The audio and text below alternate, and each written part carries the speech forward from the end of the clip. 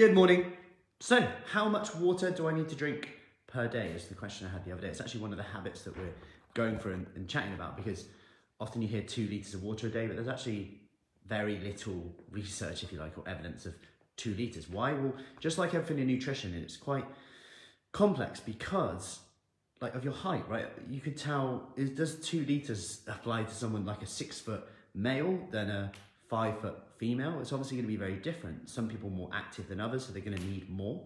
If you eat more fibre, you might need more, because fibre will absorb the water, so you might have digestive issues if you don't drink enough water. Then you've got skin, digestion, like I said, you've got hunger, potentially. Not necessarily that water impacts hunger, but more so it might keep you a little bit full short term, or just delay eating more, right? If you have a drink of water, you have more volume in your stomach, which might keep you more full up. So how much do you drink? Well, 2 litres of water wouldn't probably go wrong for most people. It's not bad. But another way of looking at it is three clear wees a day, weeing clear by noon, cloudy like lemonade. But also, what to include in that is another question I get, like, is sugar-free squash okay? Yeah, that's absolutely fine. Are herbal teas okay? Yes, that's absolutely fine as well. And I'm bringing this up now as well, because it's something you can do even with meals out, eating out. And, you know, December's a funny month. People just think, I start in January, but you can start these things now. You can increase your fluid intake now, and you can start to feel better now. You get more energy, headaches. Like I said, you can reduce your risk of headaches with that. Digestive issues.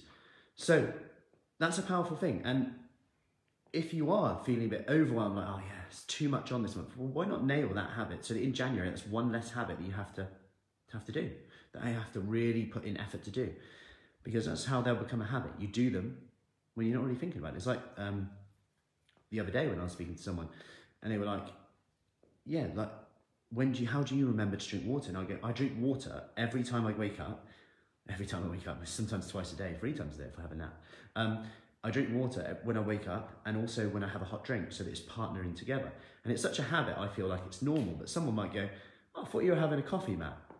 And I'll say, I am. And they'll be like, well, you're having a glass of water. And I'm like, yeah, I'm having a water with my coffee. To me, it's totally normal now, because I've done it so many times, and that's what happens when you have a habit. And know that you don't have to do everything now. It's December, you might feel like, yeah, I can't do it all now, I'll just start in January. But you can always do one thing. You can always do one thing with that. Think about like the 10 minutes. If you had 10 minutes, 3 days a week, what would you do with that 10 minutes? Just to increase your energy, make life a little bit easier. And we know that will help with that. It's one simple thing that we can add today. So I hope that helps. And because there is often a lot of confusion with water, 2 litres, 3 litres, how many glasses, but, and of course you probably can drink too much as well. You would do very well, but it can happen if you are deficient in electrolytes. And just a quick one on like coffees and teas, they'll still hydrate you. Hey Michelle, they'll still hydrate you more so than they'll dehydrate you.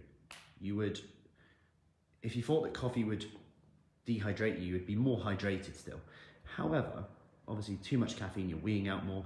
If you're then having espresso, especially, you're weeing out more, and not really replacing that fluid. So try and get as much water in as you can. Sugar-free squash, like I said, is absolutely fine as well.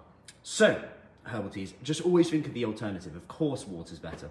But when you look at some of the research and you're like, wow, there's one study that showed people who had diet drinks, like sugar-free, got better results than people who had water, because they felt like they weren't missing out. But that doesn't mean you should do that. Always remember what's the alternative. Take care.